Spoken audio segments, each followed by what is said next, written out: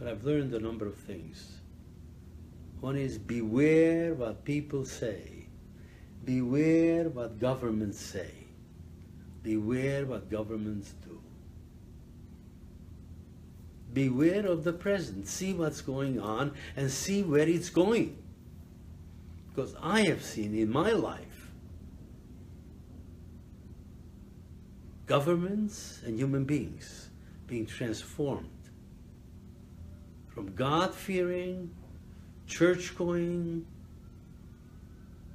neighbors, friends,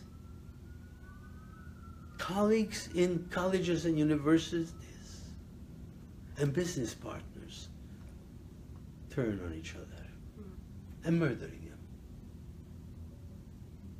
That transformation I have seen. Unfortunately, I'm beginning to see the same signs today.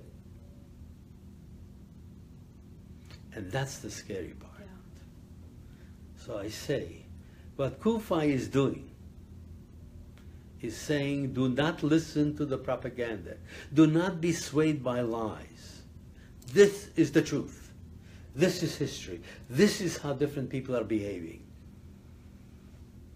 We as humans must care for each other. So very clearly, in the Bible, it tells you,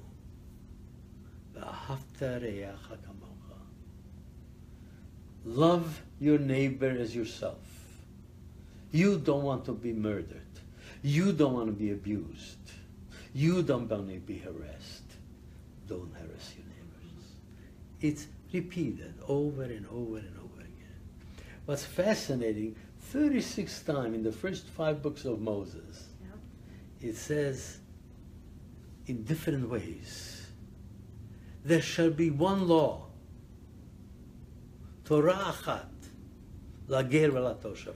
One law applies to every human being, whether it be a foreigner, whether it be a native. One law. And that's all I ask for. One law. One set of justices. One set of facts. One set of history. Amen. Amen. Amen.